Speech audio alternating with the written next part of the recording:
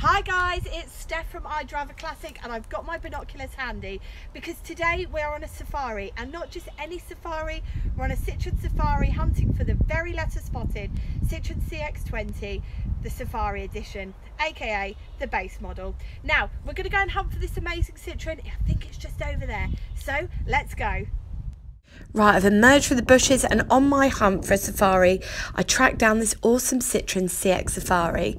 The CX was introduced all the way back in 1974 at the Paris Motor Show in France and was launched as the direct successor to the iconic Citroen DS, which for many is probably a far more recognisable sight than the slightly quirky CX that we've got in front of us here today.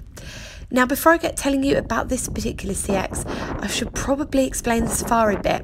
So you could get two estate models, which were either the Safari, which we've got here today.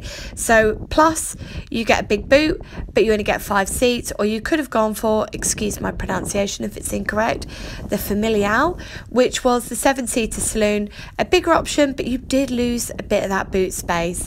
Now, both options were based on the longer CX Prestige chassis. The CX was predominantly manufactured just outside Paris and was made from 1974 to 1991. The car was also manufactured in Spain and Chile.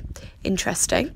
Nearly 1.2 million of these brilliant French cars were made, but they were never a massive hit in the UK for many reasons, large because of things like cost and stuff. So it's quite special to be taking out an original right-hand drive model today, and it's one of the last Series 1 models and was manufactured in 1985, just before the changeover to the Series 2 later on in 1985. Now, very little has been done to this car in the way of change, and aside from an engine rebuild and a new gearbox, this car largely remains as it left the factory in France in the mid-80s. The CX was a large front-engine, front-wheel drive car, and when launched in 1974 was received really well, and so well in fact that the car then in 1975 went on to win European Car of the Year. Now, the early cars weren't loved by everyone because of the lack of power steering.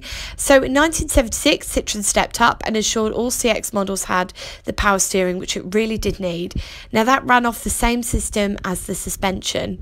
Now, it's particularly handy because the earlier models, in fact all of them without the power steering, were incredibly heavy, which was partially because of the large front radial tyres and also the fact that the car carries 70% of its weight over the front wheels.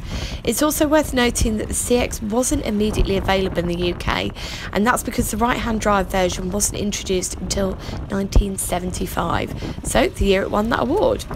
Now, not only is the car fondly remembered for winning European Car of the Year, but it's also sometimes described as the last real Citroen, and this is due in part to the fact that Peugeot took over the company in 1976. Now, the target market initially was the DS customer looking to upgrade, and they loved the car so much that an impressive 132,000 of them were sold in 1978 alone. And bearing in mind this wasn't a run-of-the-mill average budget car, that's excellent news for Citroen. Now, with fantastic technology on board borrowed from the SM, the customer base expanded merely beyond the DS customer looking for a new model into people impressed by the car itself. Now, the car's unique shape is no surprise either. The design was created by auto stylist Robert Opron, again apologies on pronunciation, who also designed the GS. The CX was designed by Citroen to perform well in aerodynamic drag, something they were able to test due to the fact they had wind tunnel testing, and it was something they'd been doing for quite some time. Now, as you'll see when we do a little bit of suspension demo for you guys, the car boasted hydro-pneumatic integral self-leveling suspension, which meant that no matter if the car was fully loaded or not, or how many passengers you had, you got a consistently smooth and pleasurable driving experience. Now, as you'll see when we look at the dash on the walkthrough, it's a really unique setup in terms of there are no stalks, and it's basically so that the driver can reach everything from the steering wheel. And another interesting fact is that Citroen believes the driver should be in charge of when the indicators stop flashing, which is why there's no self-cancel on the indicators. I'm dreading forgetting that on the drive. Now, production came to an end in 1991 and the car was replaced by the XM in May 1989. They continued to make the CX Estate until 1991 just because really there was no decent alternative to that. Now, another thing to note before we head off on our test drive is, interestingly, this was one of the last big Citroens, and with the gap in the market, Citroen did actually see sales decline, which never actually picked back up again. Now, the XM that it replaced the CX never saw the same level of popularity, and it sold less than 400,000 units, which actually is pretty disappointing.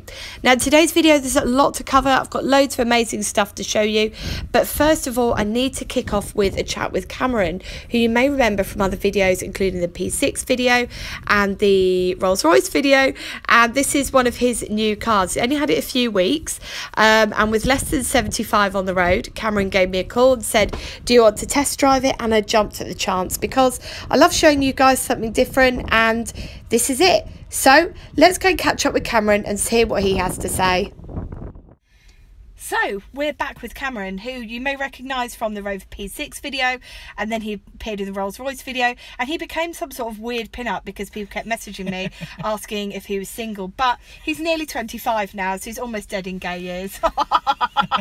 I'm sorry, that's really nasty. Hashtag on the shelf. It's all right, I'm a woman over 30, so I've been dead for a while. Right, so why did you buy this Citroen? I needed a workhorse. Yeah. We had a Volvo 240 for a year, crashed it in Belgium. They are as well built as you think they are. And how did you come out of that accident? 'Cause that's actually quite interesting. Fine. Just opened the door, walked away, left the car sadly, but they really are built like a tank. Then my other half had a whole mental breakdown about what sort of car to drive every day and went and bought a 2.5 ton Rolls Royce. And Normal. Yeah. I decided to be a bit more pragmatic, and I've always wanted a Citroen CX. I wanted one as my first car, but my dad was like, oh, they're really problematic. Yeah. And I finally said, I'm going to have one. On paper it makes a lot of sense. The worst thing I did was buy a restoration project, as you know, and we plodded on with that for about 18 months or 2 years, and finally sold it and bought the estate version. This is the Safari, because it's just that bit more practical, and it was already fine. I mean, we got the other one sorted, but just had a lot of trouble with mechanics and stuff, and decided let's just get rid of it while it still works. That's so bad. I shouldn't say that, should I? So we bought this off our normal mechanic, so I knew it'd be good, and touch wood, she's been perfect so far. I've done about 2,000 or 3,000 miles. Yeah. No problems at all. We've not yet been on your test ride, so fingers crossed nothing goes wrong. It's only happened a couple of times on a test drive, you know, that I've broken down. Well, don't say never. It was a Citroen CX. Basically, a Citroen CX is not a car, it's a living thing, and it sits in the garage and plots against you. And as soon as you're going to say, oh, I'll take someone out for a ride in that, it says, no, not having that. So, yeah, it's a bonkers car, it's crazy. They are problematic, they are a lot to look after, but once you get there and it's all running, they're just as reliable as anything, really. And we've been to Italy and back in one with no problems, the last one, and we always fancied the estate because it's just got so much room. It's actually the 7th largest estate car to this day ever. Well, it's bigger than the Volvo 240, which... Well, that's what we had. And the reliability of the Volvo was what attracted me to it. Except we paid like 50p and a Snickers for it, and in the time since we crashed it, they're worth a fortune, so we ended up buying the CX. They get nicked all the time, you know. Really? Yeah. They'd have been quite welcome to mine, it wasn't that nice. You can't say that! Right. Oh no, I can't say it saved my life. It was, yeah, exactly. Long story long, it had 2 Volvo mud flaps at the back, and a bolt had fallen out the side of each, so they kind of hung in like that, so we called it sad flaps. And it gave its life to save us. Yeah, exactly. And I think that's one of the things that we covered when we did the Volvo video, is that they are very sturdy. What's this like in terms of sturdiness? Do you feel like it's quite... Have you ever watched a crash test? Have they done a crash test video for this? I'd rather not think about it. Yeah, that's how I feel with the Metro. No, they actually handle the road superbly well because of the suspension. A lot of people put them down because of the body roll. Yeah. And people misconstrue that as being bad handling, but it actually always maintains contact with the road. Yeah. And the weight distribution is so that it's all over the front wheels. Yeah. So it's a very peculiar handling car, and it takes some getting used to, which is why we say, Citroen CX owners say, the first time you drive one, you won't want to drive it again. The second time you drive one, you never want to drive anything else. Right, we've been chatting for ages, so shall we start the car up and take it out for a drive? Can we swap seats? Yes, I think we should. Let's swap seats. So we've had a look around the outside of the car. It's high time that we had a look inside, because this is probably one of the most special cars I've taken out, because it's so different to anything else that I've tested. Mainly because I've never seen a dash set up like this. It's crazy. I'm going to show you this part in the next clip, because I really want us to get justification out of it, because when you look at it, it's like nothing that you've ever seen. It's really, really different. I'm not sure if I like it or not yet. You know when you see something totally different and you're not sure how you feel about it. But in terms of your steering setup, so as you can see, now one of the most interesting things is the steering will always bring you back to centre. So we'll try and show you that while we're driving as well. This steering wheel is absolutely bonkers. Not driven anything like this before. It kind of feels a little bit like an attempt at a space age vehicle, which I absolutely adore. I think it's quite cool. It's just very different to anything that I've been out in before. Now, in terms of Citroen, they seem to be very forward thinking when they were putting this together, because as you see, when we look at this bit, there is an awful lot going on. You've got warning lights for all sorts, you've got trip clocks, you've got pretty much everything you need, and it's a little bit different. But also, as well as that, you've got all, the idea was that you've got all the controls that you need whilst driving within hands reach. So, you know, kind of like some of your newer cars, take your hand off, you've got indicators over here. With this, everything you're supposed to be able to reach whilst you're driving. So here we've got your indicators, your horn, your hazard. I mean, you need to take your hand off the wheel to use that. And you've got your wipers, which I'll demo for you in a minute. And over on this side, so we'll bring you on over, you've got the lights. So again, it's that you can hold on to that steering wheel and use those. Again, you've got those, and you've got the controls over here. Now, I'm going to take you down into the centre console.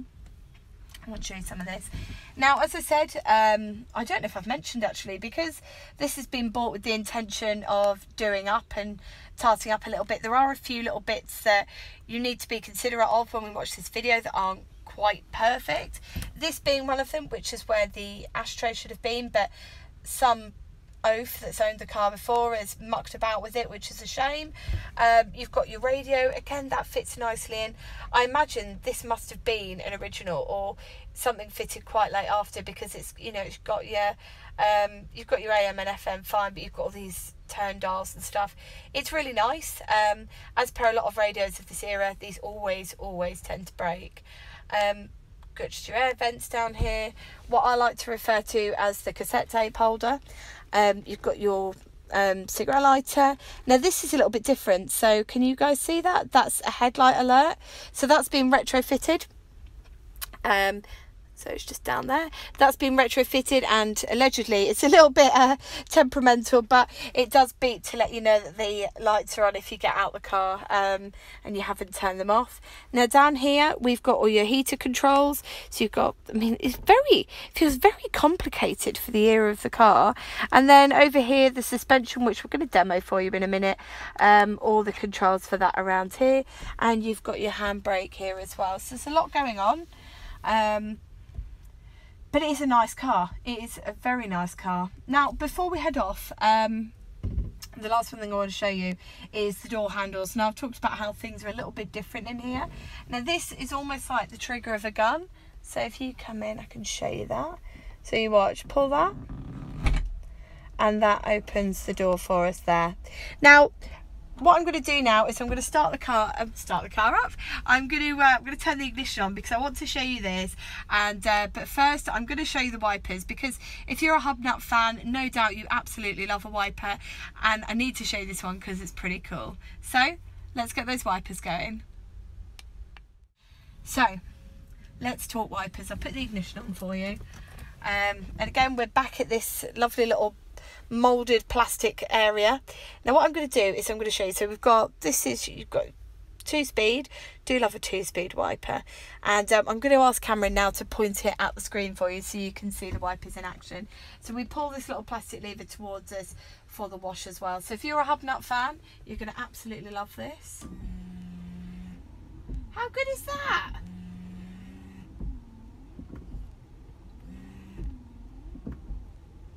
Oh, I like that. Down a speed. Turbo speed. Love that. Right, we're going to swap that off now, and we'll show you the dash here because it's really cool, and then we'll get the car started up and take it out for a drive. Now this is a bit zany. I've popped the ignition on so that it lights up a little bit, but let me show you. So over here we've got the clock. And see this over here, so I'm going to zoom in, show you. Hold on. That is your mileage. How insane is that? It literally moves when you drive, almost like a roll of film. So we're going to show you that while we drive, hopefully. It's very bizarre. And all these buttons up here that look like they're part of a spaceship setup, that's all your warning lights. There's quite a lot going on, actually. Zoom in here. This is your mileage and your trip clock. Over here you've got your rev counter, so you see that 0, that's your rev counter, so that literally spins around when you're driving. Over here we've got fuel, so you can see where we're sat on the fuel, and then to the right hand side you've got your oil level. Apparently that is a little bit temperamental, but look, the car's not exactly a spring chicken, so we wouldn't expect everything to be dead on perfect. Now I think it's high time that we started the car up so you can hear how she sounds. So we've had a good look around this car. Now I think it's a really special car. It's something that I've not done before, and I feel like it's been really thoughtfully designed and really thoughtfully made, and I hope that some of the stuff that I've shown you has really conveyed that, because I think it's a car that you're probably not going to see on the regular, unless you own one, of course. And for me, one of the really important things is to show you guys different cars and to show you how special that they are. Now I've kind of shown you all of that, and I hope that I've really done that justice, but I also want to start the car up as well so you can hear how she sounds. So we're going to turn that key, and I've been told I can rev the car so I can show you how she sounds. So it sounds quite cool. Now we're going to use our little electric window buttons down here. No doubt I'll press the wrong one. Hey! So it's quite a cold day, but I'm going to give it a rev so you can hear how she sounds. So that sounds really smooth, really nice. Now I'm going to buckle up and we'll take it out for a drive, and I'll tell you what I think. Right, I've been driving this car now for about 10 minutes, and I got promised it was going to have really rubbish handling, but look, I'm a Marina driver. I am used to handling being a bit weird on a car, and you know what, I absolutely love this. It's fun to drive, it's very smooth. So as we drive around the roads of Great Britain, which are, well, they look like the face of the moon, to be honest, they're absolutely terrible, the car is handling it and taking it all in its stride. It's quite nippy, it's straight off the lines, and it's a really weird, relaxing experience, which isn't what I always look for in a car, because unless I'm slightly on edge, I feel myself starting to drift off to sleep. And to be honest, this almost feels like I'm sleepwalking down the road, which is really strange because the seats are so comfortable, the steering position is so natural, and because of that suspension and because it's all beautifully set up, I'm just gliding along the road like a swan on a pond, and it is the weirdest experience. Now I was promised that the driving was going to be a bit weird because when you turn the wheel, let me try and show you. It's not going to show you there because the road that I'm driving down is quite straight.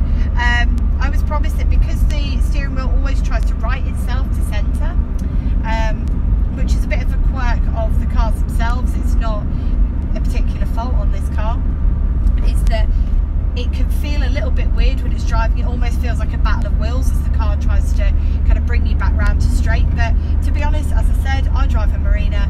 I think I know what weird handling feels like, and this is actually really, really nice. And I got told that it was going to take me 2 drives to fall in love with this car, but honestly, I'm already in love. I think it's a beautiful car.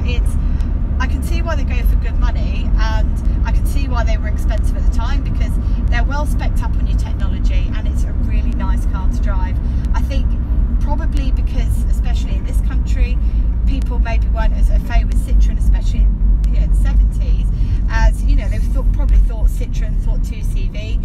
weren't thinking beautiful luxury vehicles like this, it probably, you know, it probably wasn't the right time for it. But honestly, great so far.